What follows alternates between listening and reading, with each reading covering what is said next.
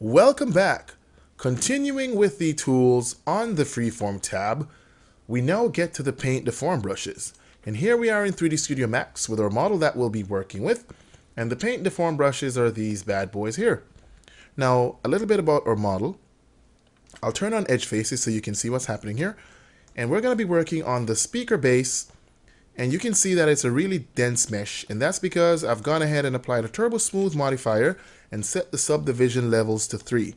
Now, depending on your system specs, I wouldn't recommend you going above 3 or even going to 3 depending on the kind of hardware that you're working with, because then you might get a bit of chugging in your viewport. So for all sakes and purposes, this is our high detail or high definition mesh. And what I'm going to do is use the Paint Deform brushes to show you how you can quickly go in and get deformation or damage on this model that you'd probably use to bake off to your low poly object. And in a previous clip, I demonstrated how the conform brushes could be used in a very, very basic way to deform or damage your mesh. Well, the Paint Deform brushes are made specifically for deformation in 3D Studio Max. Again, this is by no means a replacement for Mudbox or ZBrush, but they do offer you a quick way to get interactive deformation going within Max. That being said, let's just go ahead and dive right in. And the first thing I want to touch on is there's the button here. And of course, we're on the Freeform tab. And there's a button here that you can go to load all brush settings. And if you click on that, it'll bring a dialog up, but I won't press on that. There's a button to save all brush settings. And there's also a button to set current settings as default.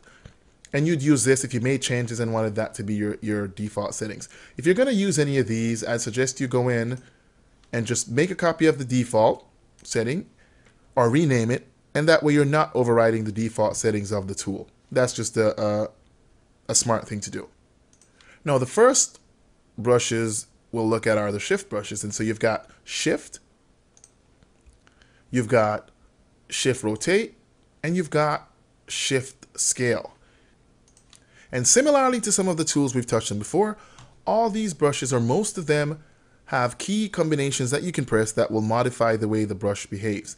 And just mousing over the icon will give you a little drop down that tell you what the key combos are. I don't use every single one, but I will touch on some of the ones that I do use. So with the shift brush, if you have that enabled, and then you mouse over your object, and I'm using my left mouse button to move, you can see that I'm shifting the verts in whatever direction I move. With the shift rotate brush, similarly, I'm rotating the verts in whatever direction I move with the shift rotate brush selected. And I'll undo that. With the shift scale brush, I'm scaling the verts or faces in whatever direction I'm moving my mouse in. And again, this is all with the left mouse button and no additional key combination. Now with the shift brush, if I hold Control, you can see that now I'm adjusting my fall off radius here. And that's how the brush would behave with those settings. You'll also get the settings here that you can adjust manually. But I use the key combo there. Another thing you can do is you can turn on mirroring here. So if I click mirror, then I click on shift options, you can see I can choose the axis that I want to mirror on. And I have a bunch of other settings I can do. I also have a percentage value that I can set. And so with mirror on, now you can see that whatever I do is mirrored across the model. And that's pretty nifty to have. I'll just go ahead and undo all those changes. Now if I hold Control and drag vertically, I'm changing the fall off. If I hold Shift and drag vertically, I'm changing the brush strength. And if I hold Shift, Alt, and drag, I'm changing the strength percentage. And so those are all nifty to know. And again, you can adjust those values on the little flyout here. So I'll just go ahead and leave my mirror settings on for now. And I'll hop from the shift brushes to the push-pull brush. And so the push-pull brush, I'll just select it here and I'll just go ahead and mouse over my object just so you can see what happens. And you can see that it's just pulling all these verts and faces out. And I'll quickly undo that. Now if I hold Control and Shift, I can resize the brush. Now I have a smaller brush there. If I hold Shift and Alt for the push-pull brush, I can change the brush strength. So now I'm dropping the strength value down to about 0.5. And again, you can adjust these values here. And so with my strength value down, I'll just go ahead and you can see now things are a bit more subtle. And I'll just go ahead and undo all those again because I'm not wanting to commit any of those changes. Now, if we're wanting to do some quick damage on our high detail mesh here, I'll just go ahead, let's right click, and I'll do hide unselected because I'm only wanting to work with the speaker base. And so I'll just go in and I'll just grab my push pull brush and I'll just make sure the options are where I want them. And then what I'll do here is I'll just go in and I'll start moving my mouse around just to kind of deform my mesh. If I hold Alt, I'll push. If I have no key pressed, I'll pull. And so I'll just decrease my strength value to about 0.25. And I'll just go in and I'll make my brush size smaller as well. And now I'll just go in and start just banging up these edges here. Say, for example, something happened to the handle here. I'll just go in. And in between using no key press, as well as pressing Alt, I'm pushing or pulling these faces or verts, and just to modify the mesh here. And I could just jump around the object. And as you can see, I'm getting basic damage, basic deformation, all within 3D Studio Max. Now, if I have all these damaged areas and I'm not too happy with them, or I think they're too aggressive and I want to tone them down a bit, now I can hold Shift and just mouse over, and I'm just working my left mouse button over, and that'll go in and relax the mesh, or in effect soften all the damage that I've done. So I'm just going in with Shift and I'm quickly just working over the areas, working over the dented handle here, and I'm just relaxing, softening everything out. And I'll just do that a little bit more in some of the areas that I distorted. And again, it's just left mouse button holding Shift with the push pull brush, and I'm relaxing everything. Now, if for example, if for some reason I have a deformation that I don't want to keep, I can just hold Control with the push pull brush, and if I mouse over, that will go through and revert my mesh to its original state. And that's just holding the left mouse button and just working over the areas that I had originally deformed, and you can see that it's reverting the mesh, basically bringing things back to their original state.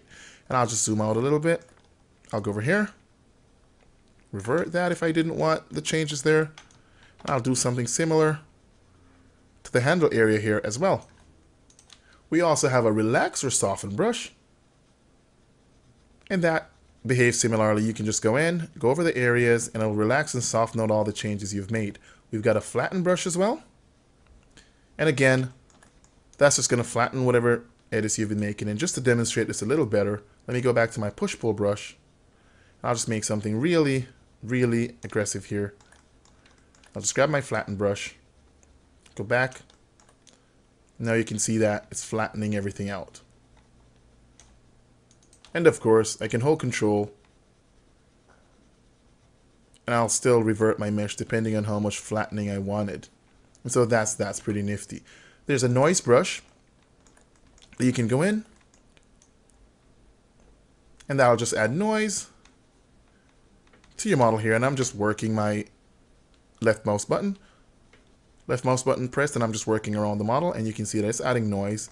And this would also be pretty nifty for sculpting terrain or working on organic objects. And of course, this is not super realistic, but I'm just going through and showing you that with the noise brush, I can quickly go in and I'm adding noise to the surface here. Now we have the exaggerate brush, and with that, what I can do is, and I'll increase my brush size for that, I'll just make it to about 6. With that, what I can do is, now when I go over areas that I've done any kind of deformation to, and I'll zoom in, it goes through and it pronounces the effects there. And realistically, I'd never have something that looks like this, but I'm just going to the extremes to kind of show you how the brush would work here. I'll just go ahead and hold Control and just mouse back over with the brush to revert all my changes there. Or if you wanted to get back quicker, you could just hit Undo. Another brush we have is the pinch spread brush. And so with that brush, you can go in and it's going to let you pinch your object. And I'll just go ahead and turn on wireframe here so you can see what's happening And now you can see that it's pushing everything closer, giving you like a pinched area with that brush. And I'll turn off the wireframes now so you can see what we did there.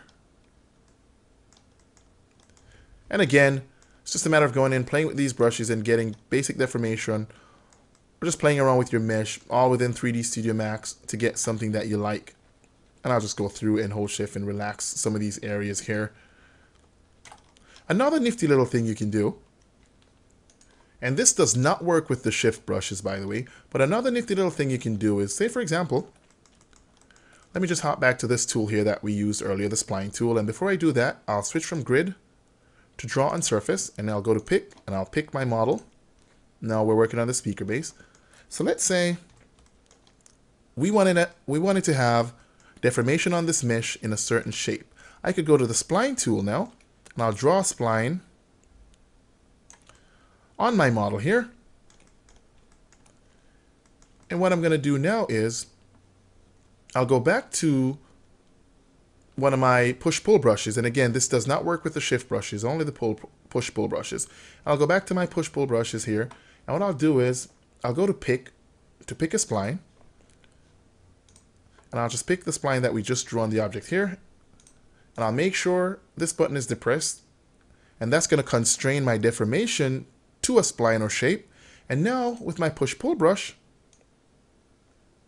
if I just mouse across the object, my deformation is limited to that spline. And again, this is neat for adding deformation in a specific shape to an object, or if you were working on a piece of terrain or something like that, you could use this to kind of deform a certain path for like a road or something like that. And I'll just isolate so we can see just the object itself. And there you have it. And so that's just a few ways that you can use these brushes and just get kind of clever and creative within 3D Studio Max. Alrighty, that completes this clip. I look forward to seeing you in the next.